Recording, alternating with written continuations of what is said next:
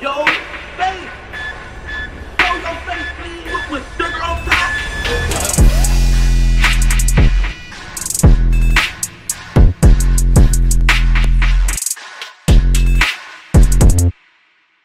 Hey, what's up, y'all? Y'all know my slogan. I don't know it all, but I know what I've been through.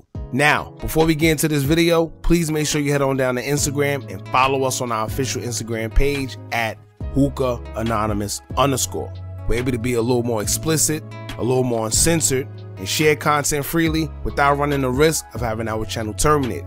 So, once again, make sure you head on down to Instagram and follow us on our official Instagram page at Hookah Anonymous _. We're almost at 100,000 subscribers, so if you like this video, make sure you subscribe and hit that bell so you're notified every time we drop new content. Now let's get into what you guys came here to see. Now, I know y'all seen the title, and most of y'all are gonna come here and say, oh, you dry snitching, X, Y, and Z. And due to this thing between Meek and Poundside Pop being an ongoing thing, I actually wasn't going to say anything.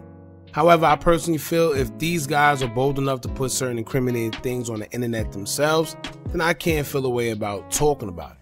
They themselves are choosing to upload certain posts and say what they say. So when things come about, that's on them.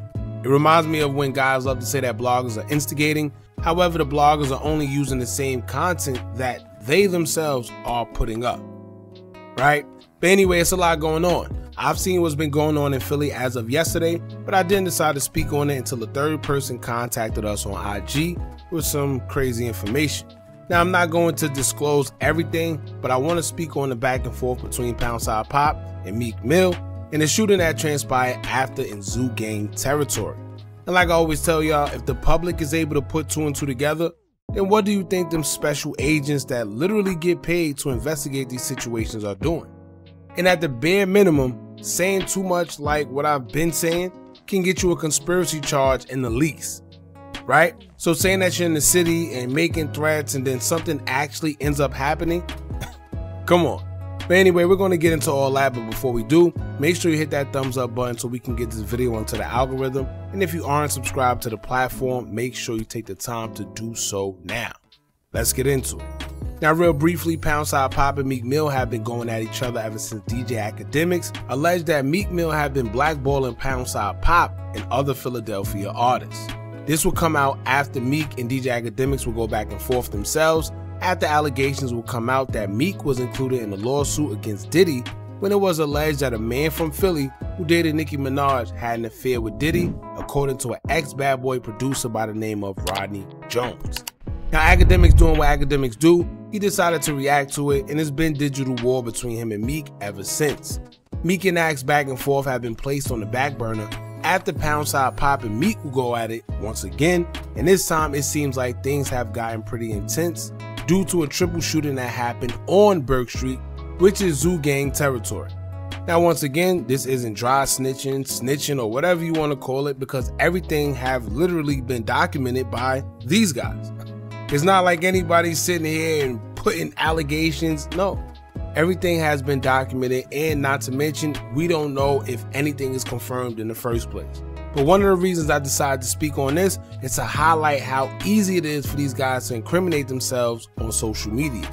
Whether Meek had anything to do with this triple shooting or not, which I doubt, but perception is everything.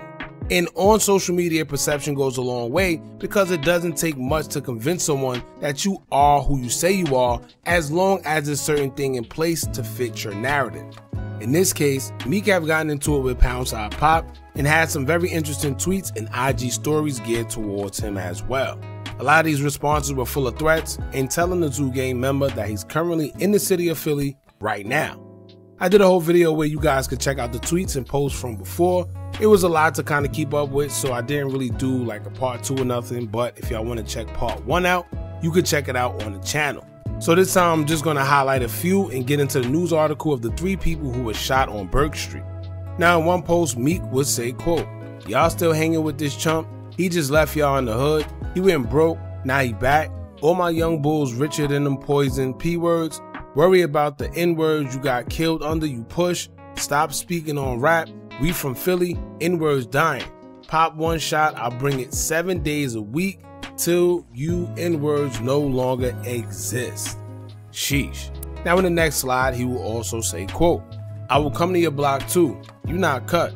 You got 20 minutes before I bip. These our streets punks. We don't let them run our neighborhood. Let me handle I bet N-words, stop talking and bring poison in the city.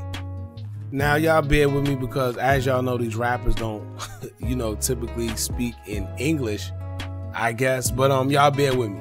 In the next slide, he would say, quote, this little N-word not around, I'm gone.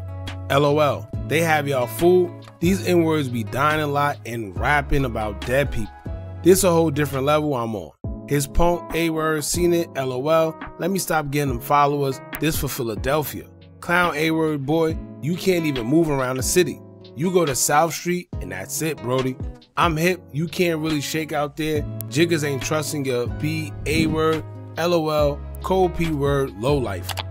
Now most of these posts are posts that was deleted by Meek, but as y'all know how the internet works, nothing is ever really deleted. This is why I say, do not bring the street stuff to social media. If you feel you have to delete anything you say, then more than likely, you should have never uploaded it in the first place. Because once it's out there, someone already either recorded it or screenshot it. There's other posts of Meek where he was telling Pop to pull up, says he's in the city now, saying how he'll come to his hood, and I bring this up because I don't know if Meek's mission is to crash out, but posting things like that online, then to have people actually get shot in Zoo Gang territory is an easy case of conspiracy if law enforcement wanted to press the issue. But let's get into the article about 3 individuals that were shot in Zoo Gang territory located on Burke Street. The article would state, quote, a 22-year-old man is in critical condition after police say a triple shooting broke out in North Philly Tuesday afternoon. According to police, the shooting occurred on the 2400 block of West Burke Street at around 1:16 p.m. Tuesday. They say a 21-year-old man was shot once in the right leg. He was transported to Temple University Hospital via police, where he was placed in stable condition. A 26-year-old man was shot twice in his left arm. He was also transported to Temple Hospital and placed in stable condition. A 22-year-old man was shot 3 times in his right arm and once in his back during the incident. He was taken to the same hospital where he was placed in critical condition. Police are holding all 3 men for further investigation. No weapons were recovered at the scene. Now I told y'all before that I was contacted at least 3 times about this story before doing it. And I was actually told that the people that was hit were actually Zoo Gang members. I don't know how true it is. And once again, I'm not here for that. However, as y'all see, the police have taken them into custody and will have them under investigation as well. Now, I'm not here to throw anybody under the bus because nobody knows who did what or what anything actually stemmed from, being that it's currently under investigation. But what I would say is this: saying the wrong things on social media, incriminating yourself, also in the process, can get people to pointing the fingers where you may not want them pointed. Once again, perception is everything on social media. Whether you're guilty or not, these days guys are simply guilty of allegations and assumptions. If you see someone making threats towards someone on the internet, saying they're in the city, saying they're sliding down their block, posting photos of you in the city, and something actually happens on their block, what type of assumptions you think is going to surface? I'm not here to confirm or not confirm anything because I simply don't know. But this is a current topic of discussion because someone even asked Poundside Pop while he was on live with Dean if the shooting had anything to do with their altercation with Meek. But of course he denied it. Because let's be real, who's going to sit there and say yes? We believe X, Y, and Z did X, Y, and Z, especially if it makes them look bad in the process. Not to mention, it also makes it look like you cooperating, snitching, or whatever the case may be. So it's just not something that somebody's going to come out and just flat out say, yes, I believe such and such did X, Y, and Z to us. Yes, he did this. It's just not going to happen. Whether it's a police thing or it's an ego, pride thing, whatever. But anyway, y'all jump in the comments and let me know what y'all think about this. And how do y'all feel about what's going on between Meek and Poundside Pop? Y'all let us know in the comments. Don't forget to like, comment, share, and subscribe. Hit that bell so you're notified every time we drop new content. And remember, as long as you keep on watching, I'm going to keep on dropping. And I'm out.